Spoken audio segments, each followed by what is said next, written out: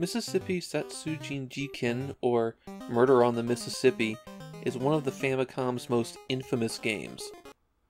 To understand why, I'm just going to play out the very beginning of the game.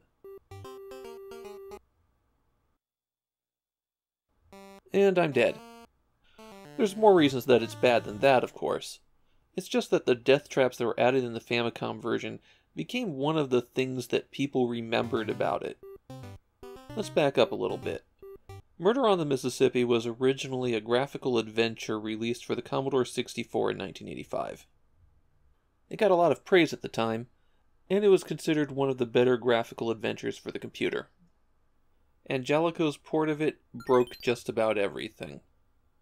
I'm going to start with the part that I'm least qualified to talk about, the translation. It makes the game sound like it was written by a small child. Grammar errors are common, including ones that even I can spot. It gives the impression of something that's been machine translated. Of course, that wasn't really an option in 1986, so maybe somebody translated it just by matching up words in a dictionary. I hope you take some comfort, though, in learning that Japanese players dealt with just as many cruddy translations as we did. That translation got in the way of the story.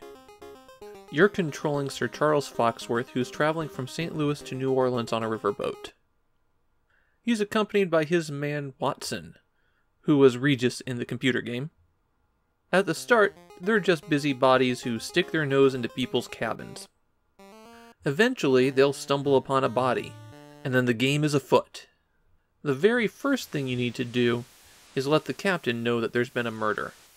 So you go up to the pilot house, and then you bump into the side of it to be able to go see the captain. That door is one of the more annoying things in the game. The interface is a little bit tricky. You press the A button to switch into a command mode, and there's really only ever 3 commands. You can walk, you can search, or you can talk. And in one special place, you can investigate the evidence. I think that the cursor position isn't very clear. It's pointing at the line that's right above the cursor. When talking to the passengers and crew, you can ask them about other people, ask them about evidence, have them follow you, or ask them about a note you've taken. Something important to know about having them follow you: the game really only supports 3 characters on screen at once, except at the end when you gather everyone in the accusing parlor. So going someplace where there's another person will make them automatically depart. There aren't a lot of suspects wandering the riverboat. The murder victim was the partner of the captain, but his wealth has ties to many of the other passengers. The rest of the characters are a philanthropist who's been seen carrying a gun, a woman traveling east from her home in Nevada, a judge with a reputation for drinking too much, a wealthy widow who gossips far too much for her own good, a woman traveling to visit her famous aunt, and finally the ship's engineer. The computer game had another passenger, but they were cut.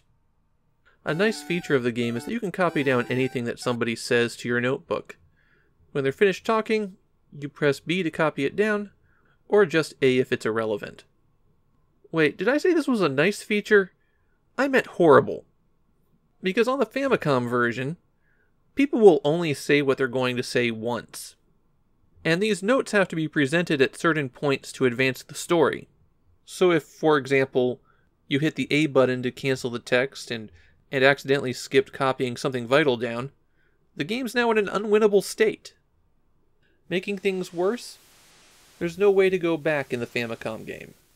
On the computer game you could save, but here you have to complete the whole game in a single sitting, without making any errors, and without falling into any invisible traps. Screw up, and it's back to the beginning for you. Sometimes you'll need to examine evidence a little bit more closely. To do that, head back to your cabin, stand next to this table, and select this option. Then you can put things away in your trunk, or place them on the table for a close investigation. Finding evidence is a weakness that both the computer and Famicom versions have.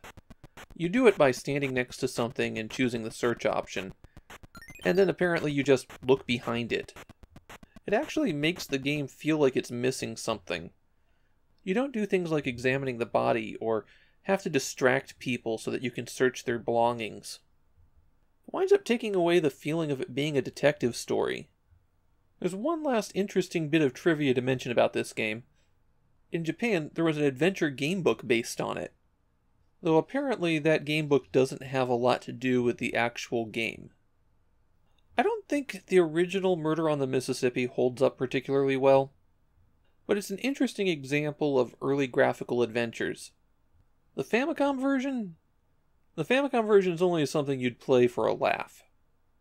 It's not worth the effort.